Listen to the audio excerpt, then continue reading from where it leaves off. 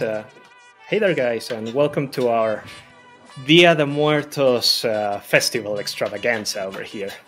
All right, so what you're seeing right now is just the basic structure of an ofrenda for Dia de Muertos. So, can you explain a little bit about the structure? Yes, you will need, of course, this kind of flower that it's a marigold.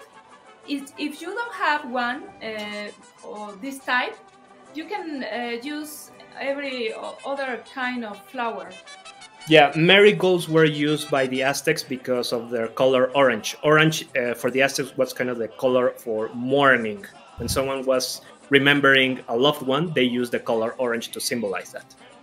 Also, we will need candles, the dead people, to help them to Find their way. Exactly, yeah. Yes. We show the way from the world of the dead, Mictlan, to the world of the living. That path is shown using the marigold flowers and the candles. Also, you will need some salt to purify the soul. Yes. This is the legendary pan de muerto, bread of the dead. So, bread of the dead is a traditional Mexican pastry, and it's shaped in the. If you could show it to the camera, it's shaped in the shape. Sorry, of skulls and bones. The famous calaveras or sugar skulls, chocolate skulls.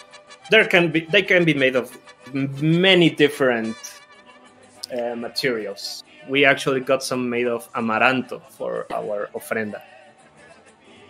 Traditionally, it's made of sugar, but you can also use amaranto.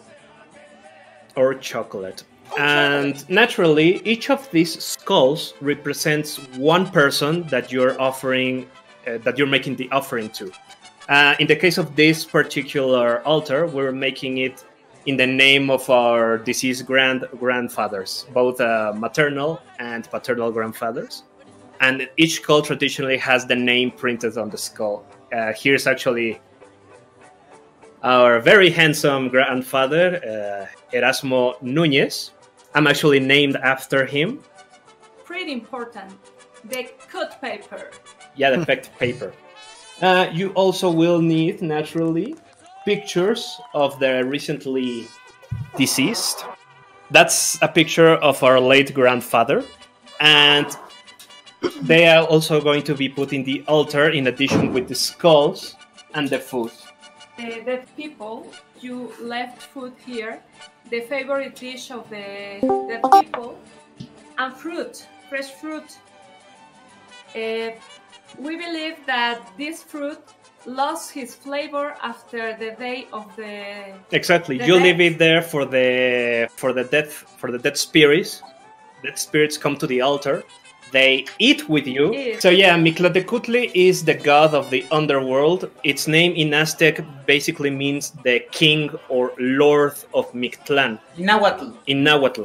Sorry, yeah, in Nahuatl. Okay, so we were talking about Mictlatecutli, that guy at the top of the altar, the Aztec god of the dead. And he actually he wasn't a merciless god. He was actually pretty laid back and actually wanted more people to come over to his realm. He was kind of lonely and he liked to party. So in order to make sure that people would also arrive to this place, he would send a very friendly companion to guide them on their journey. This little guy called the Xolotl. It's a minor deity. Think of it as a little dog without any hair. And he would actually guide these people throughout the entire journey that it took them to reach Mictlan. One of the other common elements that we have on our traditional ofrendas in Dia de Muertos is the Catrinas. Could you point out the Catrina? Is this very funny looking skeleton lady. It's dressed very elegantly because this all started actually as a parody of Mexican women that, although they were born here in Mexico, they would try to emulate the European style of elegance and clothing. Her counterpart, which is the Catrin, the male equivalent.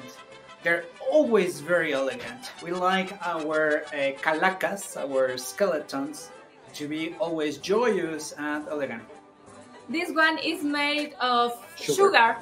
It's the other kind you can put in your offering. And one very important thing about the skulls that we forgot to mention is, like we told you, each skull represents one person that you're making the offering to. However, it is customary to also leave one additional skull, and that is supposed to represent the lonely anima or the lonely soul, because there will always be people who no longer have any relatives or friends or anyone to remember them by. That's why traditionally every offering has an extra skull for all of those people that have no one left to remember them, but they would also like to come and party with some friendly people, have a good time. And that's why you always leave an extra additional Coca-Cola. That's right. That's so big. You will find it on Mexican Coke. It's the real thing. People love Mexican Coke up here, actually. Yeah, because it still has real sugar in it, not corn syrup. Yeah, of course. There's actually a little bit of an economic explanation because for that, and that's that a few years back it was actually cheaper to buy Coke on a town in the middle of nowhere than buy clean water. That's why we are so dependent on Coke. So many people. All right, and we also have a few of our players. So this is Joao. Okay.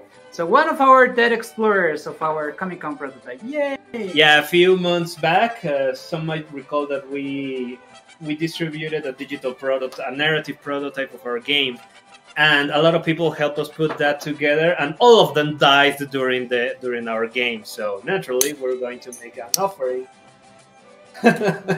in their memory. Bobcat, you may know this one. So this is one of our coolest players. Sadly, right now he's working, but this is Avatar of Chaos. Oh, yeah! Killed by Maya arrows just at the moment of escaping. Yeah, he took them with lots of, I don't know, with bravery.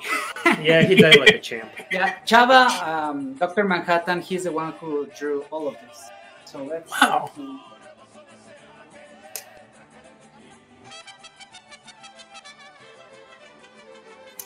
This is actually one of my favorites, this next one. This is an interesting way in order to find what story possibilities could be interesting for our players, because we had so many dead Spanish in the Comic-Con prototype. So another one, and that's Ben, yeah! Killed by one of the Tlacatecolotl. Tlacatecolotl is an owl-like monster in service of the dead, and Ben had the awesome idea to disturb its altar, and, well, there's the consequences. The Aztec gods could be very chill when you respected them, but if you mistreated any of their followers or their creatures in any sort of way, they were completely ruthless. Have you already explained the Pan de Muerto? Yeah, we already covered the Okay. the And that's surprising, something that Spain also has. I always believed that it was something related to the Aztecs, but no, it comes from Spain. Yeah, the shape of the bones in the bread of the dead, that's actually a Mexican input, but the bread itself was brought from Spain. Next. We would usually have some sort of Incense. incense, mist, but naturally we would get very cloudy here with lots of heat. So we're going to include it, but not actually turn it on. So we should have a drink maybe in order to celebrate that we finally get this super cool ofrenda together with you guys. Yeah. I'll open something. Prepare yourself a drink as well. And just as a side note, the mariachi band that is at the very middle of the altar. Could you point at that?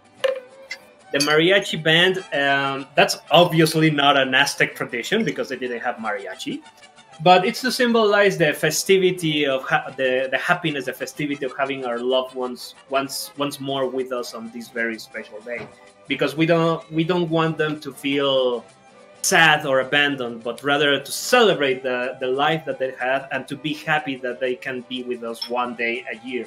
So anything we can add to our altar to help maintain this positive outlook, this festivity, is greatly appreciated. Traditionally, this is done by putting these skeletons partying around, fooling around, drinking, dancing, eating, etc., etc. Enjoy Dia de Muertos. Take care. See ya!